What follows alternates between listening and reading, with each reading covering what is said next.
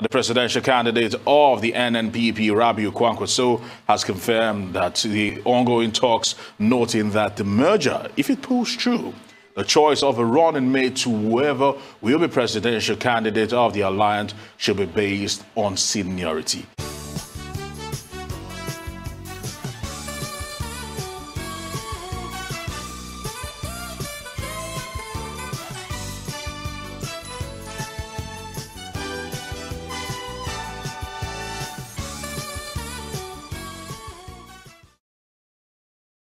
This is Favor Biafra Gist.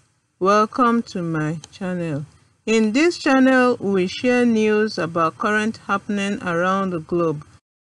Now, the ongoing alliance talks between the Labour Party and the New Nigeria People's Party, the NNPP, looks to be concluded soon. And the presidential candidate of the NNPP, Rabiu Kwankwaso, has confirmed that the ongoing talks, noting that the merger, if it pulls through, the choice of a running mate to whoever will be presidential candidate of the alliance should be based on seniority. He, however, noted that such a decision would be left to the leaders of both parties. It will be recalled that the Labour Party had submitted the name of Doyin Okukwe to the Independent National Electoral Commission, INEC, as the standing vice presidential nominee. Labour Party spokesman Dr. Yunusa Tanko now joins us to speak on this alliance talks. The NNPP, the New Nigeria People's Party, has dispelled claims that its presidential candidate Rabiu Musa Kwankwaso has accepted to deputize the presidential candidate of the Labour Party, Peter Obi, in the 2023 general elections. Now, Senator Kwankwaso and Obi have been conversing on how to form a coalition or alliance to dislodge the All Progressives Congress and the People's Democratic Party. The party's national publicity secretary, Agbo Major, describes the report as false and a figment of the imagination of those who are saying so. Now, the party says it has high regard for journalists as the watchdog of the nation and major stakeholders in the Nigerian democratic process, but it is urging them to always ensure that they do not allow themselves to be used by politicians and all of that.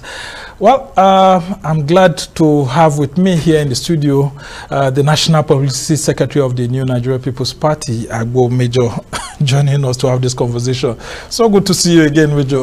Thank you, Samna. Yes, and your party is growing. Oh, I mean, the last time we met, there was no alliance with the Kwankwaso group. Then it was a smaller group. But with the entrance of Rabiu Musa Kwankwaso, it looks like NNPP is the new bride in town.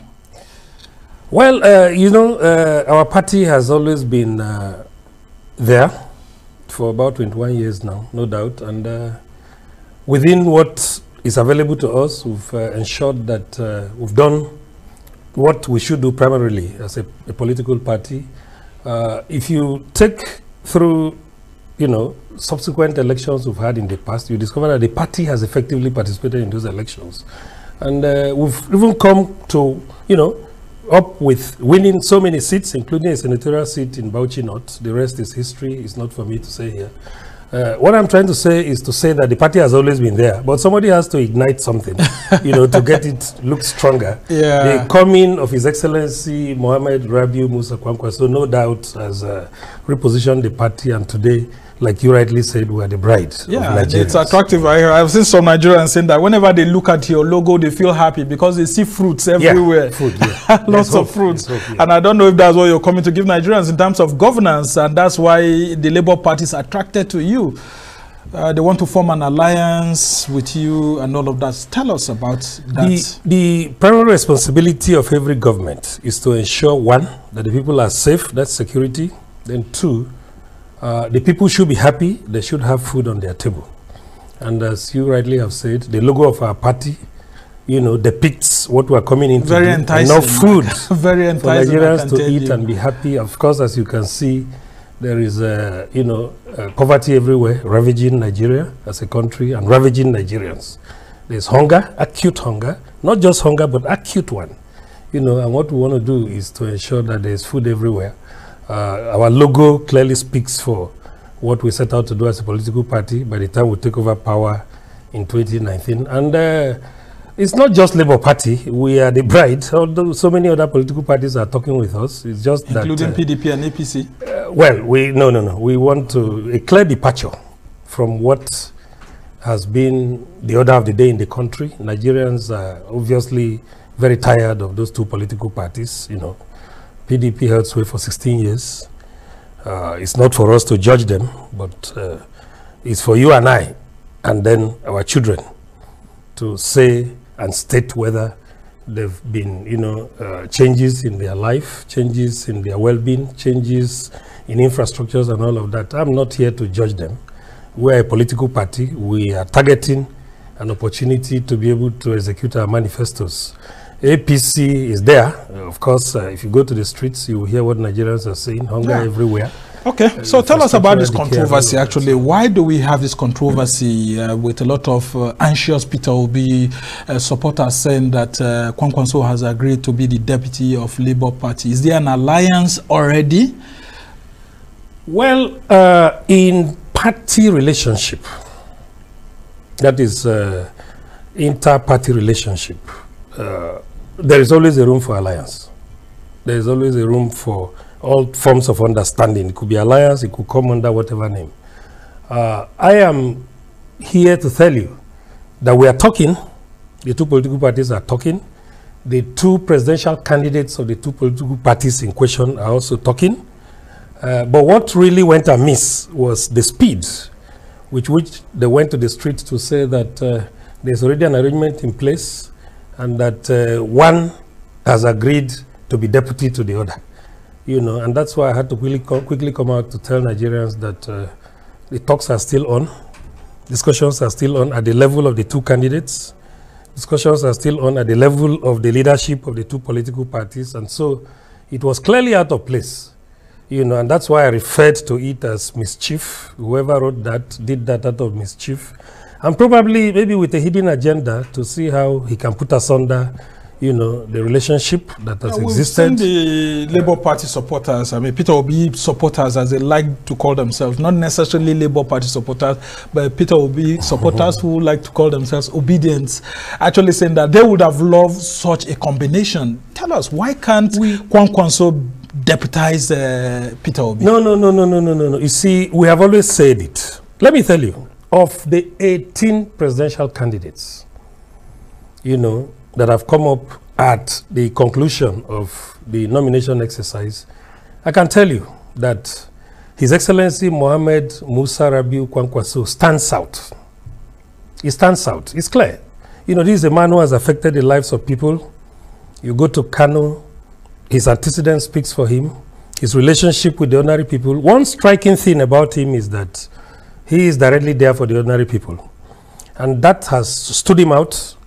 We have continued to receive calls. A lot of people have called to say, no, we will not accept that. The only thing we want you to arrive at is a conclusion that Peter Obi will be deputy. Peter Obi obviously is a very nice man, who has also done well. If he agrees to deputize Kwankwaso, you would accept that proposal? That is the only thing that is acceptable to us. Okay, but how about the criticism that, Kwankwaso is only restricted to Kano and maybe Jigawa? No, I think that's and the NMPP, that the projections are that the NMPP may only do well in Kano and maybe Jigawa.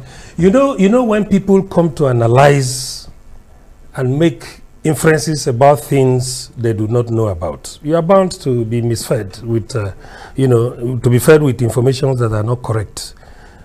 Somebody who is not an insider in NMPP will not be able to tell you exactly what NMPP stands for. The spread is massive. The party, like you and I know, a party of 21 years, it shouldn't be a party that anybody will quickly dismiss to one or two states like that. We've been there for 21 years. And we have our spread, we have our structures everywhere. Of course, you were there when we had the National Convention. You would have seen that, participation cut across, from ward through local government. The party has spread much more than it was. Yeah, so before. What I'm trying to say is for anybody to quickly dismiss NMPP as a party that is there only in Kano or in a few other places, I think that's not the right assessment to be done. What I can tell you, as the spokesman of the party, is that the party is heavily on ground across all the nooks and crannies of this country, even at the lowest level. We are the party that is the toast of Nigerians now. You go even to market women In the most remote villages, you go to farmers. You know, in the north, we are fondly referred to as Kayandadi, may Kayandadi. In the south, you know, that's they a person tell you with exactly, you know, the basket, you know, with a lot of sweet things to take and all of that. And then you go down south, they tell you, is it not that party that has the basket with a lot of good things? You know, so for anybody to, you know, try to dismiss us as, you know, existing in just one section, or maybe one or two states, I think that's not correct. The person may be speaking out of ignorance, but I'm here to tell Nigerians that this is a party that is everywhere, all across all levels, and we're good to go for 2023. And now let's just do this political thinking ahead of the elections and ahead of the proposed alliance.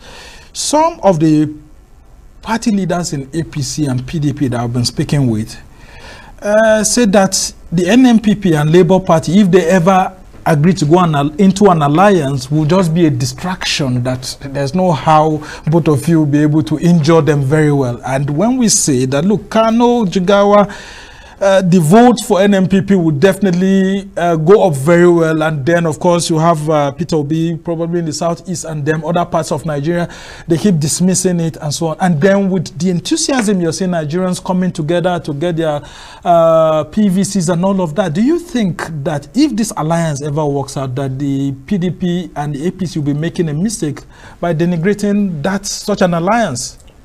Well, Sambo, you are speaking as a journalist. I'm speaking to you as a politician. What we do as politicians is to dismiss even that thing that is a clear threat, you know, and that's what APC and PDP are doing. They know, they have the statistics, and they know that we are clearly the party to beat in this upcoming election for 2023.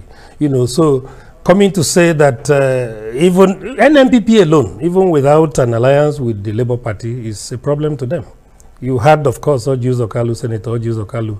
He came on air to say that the only challenge that is there for 2023 is the emergence of Kwankwaso as the presidential candidate of NNPP. He said that because he has statistics and he has clear information as to what is on ground. And like the presidential candidate of my party has always said, we are not even looking at the North again, because the North, because the NNPP is being seen as a northern party, and so that's why it needs an alliance with someone who is strong in the South to be able to make some footprints across the country. We don't have any problems coming into any alliance, any form of alliance with anybody from the South.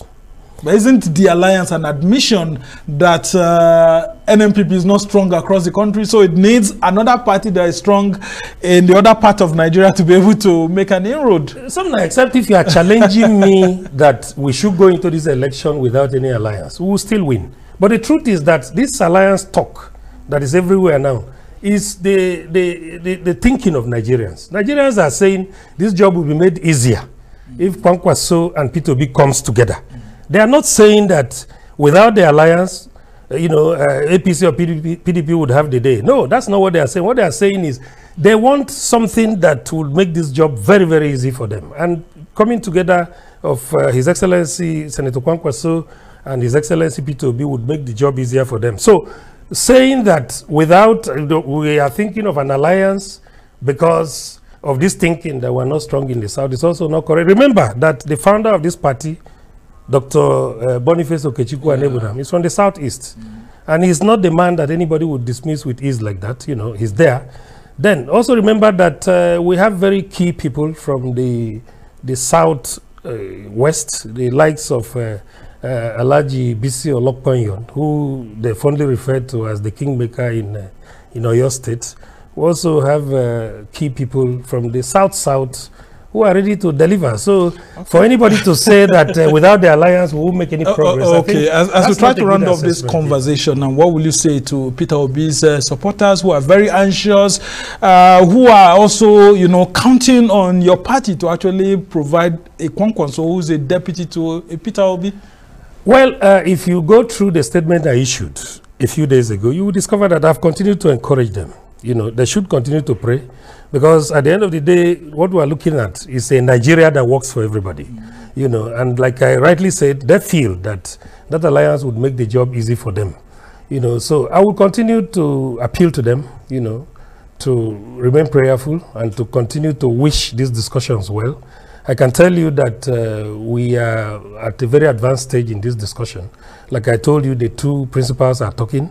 The party leadership across the two levels are also talking. Of course, Abure, the national chairman of Labour Party, is my very close friend. Even yesterday, when I was trying to get out of Lagos, I had very fruitful discussions with him. So, at the level of the party leadership, we are talking. The two principals a lot of Nigerians are also talking. So, I can only but say that they should continue to pray for this arrangement to work.